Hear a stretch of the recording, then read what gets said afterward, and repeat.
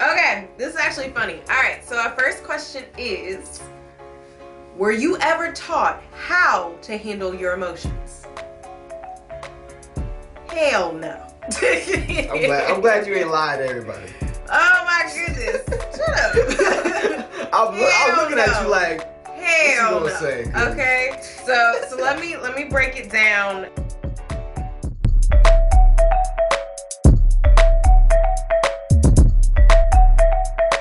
So let's get to it. So first we're gonna do our two sides of the same coin segments. Remember, we flip a coin. Whoever answers the coin or wins the coin toss answers the question first. Right. All right, Oso, why don't you call it? I'm gonna go ahead, sir. Alrighty. Which is what again? That? Yes. Okay. It's not the 100. All right. Costa Rican currency, y'all. Yeah, it mixes us up, and by us I mean me all the time. I figured it out. Right? You think I learned by now?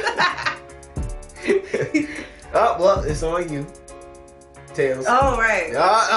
No, I forgot what you called. Okay, I was about to say. Okay, this is actually funny. All right, so our first question is, were you ever taught how to handle your emotions? Hell no.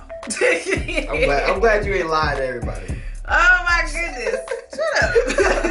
I was looking at you like, hell what's he no. gonna say? Okay, so let me break it down as to how much the hell no. Now, mind you, a lot of this is stereotypical black culture. All right. Now, remember, we are just now getting to a place where humanity is prioritizing health and wellness, including mental and emotional health. Right. So the centuries of trauma that we've experienced did not prepare us to teach our children how to effectively manage their emotions. Therefore, we were operating on survival tactics. Okay.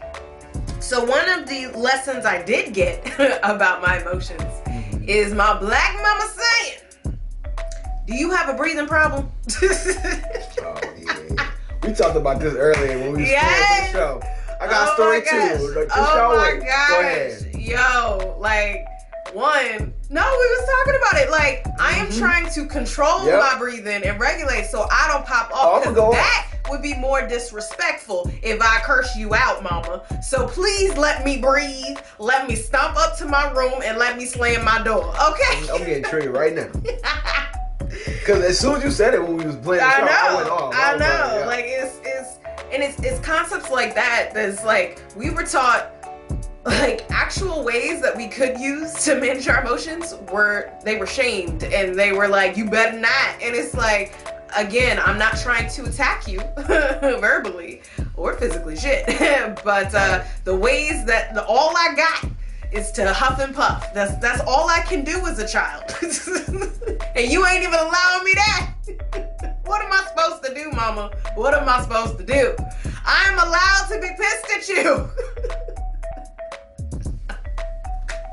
That being said, we were not taught how to regulate our emotions. We were not taught how to healthily express our emotions. We were not taught how to manage our emotions, nor were we taught how to self-soothe our emotions. We weren't taught a lot, y'all. Jeez. Yeah, it's bad. I don't know. We may do a different episode where we talk about what those actual things look like. Regulation, expression, management, self-soothing. So stay tuned and check out that episode. Yeah. But for now, let's pop over to Oso. Were you ever taught how to handle your emotions? Nah, not in a healthy way. You know what I mean? And like you said, we could go over those things in more detail on another episode where we break down maybe how to effectively regulate your emotions and, you know, healthily express them. But hell no, I wasn't taught none of that shit. Like, I don't think any of us really were. No. Like, no human beings. We don't have classes on this shit. Like, and who taught our parents to know how to teach us? So, like, no human beings, period. And then, again, within Black American culture, we just got disadvantages in all areas when it comes to growth, in our health and our mental health, because we've been through so much trauma, but our trauma has kind of been, like, just seen as, part of the narrative that we don't need to address just because it's part of the narrative. It's like that's the culture. Resilient. That's all we just say. We just like, y'all resilient. You'll get over it. You'll go through. Like, that doesn't mean that we're going and progressing in a good and healthy manner. Like, yeah, okay, let's say I'm running a race and I'm going to get to the finish line. But if you are over here tripping me every 2 seconds, that doesn't mean that my race is going to go well. You know, let's try to avoid the traps. Let's try to run the race the best that we can. And I just don't think we've ever been equipped to do that. Like, my parents included. Like, they tried, but I don't think it was like a conscious thing. You have to be purposeful in intentional parenting. Yeah, intentional about trying to teach regulation of emotion and expressions that are healthy. That's not something you just do. You gotta have that within yourself as a parent to be able to model that. Right. Who had that? That's a whole other, that's a whole other thing. Like, so for me, it's a no. And when you was talking about that whole breathing thing, that pissed me off because I don't even know who this lady is anymore. I just remember her face and I don't like it. But this woman who was in my high school, some like administrative role or whatever, and I don't even know what the situation was. I just remember that I was breathing heavily because I was trying to calm myself down. And she was like, you over there huffing and puffing. I need something to huff and puff about. I wanted to knock her out. And I'm not even a violent person. Well, more so back then. But yeah, I wanted to be like, what the fuck? I can't breathe. If I don't breathe, that means I'm gonna get angrier, right? The oxygen is not gonna go to my brain. Yeah. So what's gonna happen is I'm gonna black the fuck out, and then something's gonna happen. I'm not gonna know I'm blacked out, but it's gonna result. Exactly. It's gonna result. Me hit you, you hit the floor. It's gonna result in some violence. I don't want that. So let me huff and puff then. You know what I mean? Let me breathe. Say that to me all the time. It's so like nonsensical to tell somebody who's in like an emotional state, especially if that emotion is anger or frustration, to not breathe. That's the very thing that they should be allowed to do in order to calm themselves down. The crying too. I'm gonna give you something to cry about. I'm already crying, usually because you beat me. Right, you beat me. I'm crying, but I can't cry about being beaten because I can get more beatings. That kind of shit. That don't make no logical sense. Did you have anything else to add? Nah, that was it for that one. That's it. Like, good God, y'all. Gosh. That's... No. Bullshit. Alright, next question. Alright. And I'm flip it. Oh, let me call it. I'm gonna call Tails. Tails? It's okay. My turn. One for one.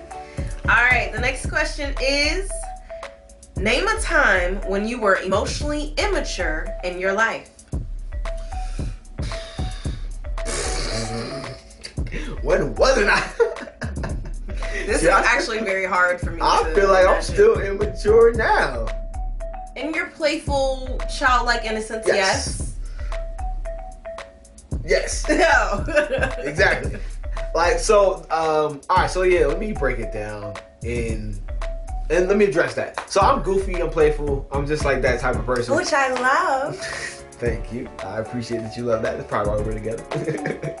But that's just a natural part of my personality. I can be serious, but majority of the time, my default is I'm playing around, I'm trying to be positive, for a default. I think I was emotionally immature in other ways outside of that. So yeah, I'm putting that to the side. The time I can think of is during my dating phases and interacting with women. I feel like I was very emotionally immature during those times because I didn't know how to express myself. I was actually thinking about this on the way in. I think up until just now recently, I think I self-sabotage relationships with women that I know aren't right for me, rather than being able to express that they aren't right for me just out the get-go. You know what I mean? So I'll give you an example. Like, let's say me and this girl are going out on a date. And hey, it's the Real Family. It's your girl Rocky. And your boy Elsa. And thanks for being here. If you're new to the channel, be sure to subscribe and click that notification bell. Right, because subscribing and hitting that notification bell does two very important things. One, it gives you notification on our new content and make sure that you're up to date on everything that we put out every week. Every week. You know, every week. Every week. And then number two, it helps your boy and your girl out with some money. You know what I'm saying? Let's just keep it honest. It's so real, baby. But in all seriousness, this is just like the video portion, the YouTube portion of our content. We are It's So Real podcast. So we have all these episodes just waiting for y'all on how many platforms? 11 different streaming platforms. 11. So it's up to you to choose. Yeah, there's no excuses. We on everything. So whatever platform you're most comfortable listening to stuff, your content on, we're right there for you. So look us up. It's So Real Podcast. And our link tree is available on our YouTube channel. Go over there, find the platform that works best for you, subscribe to our podcast, and hear the full thing. Because we have a lot more to say than what shows up on our YouTube channel. Exactly. With that being said, check out the rest of our videos while you're here. You know? And be sure to subscribe. Alright, y'all. We'll catch you on the next one. Peace. And love. Always.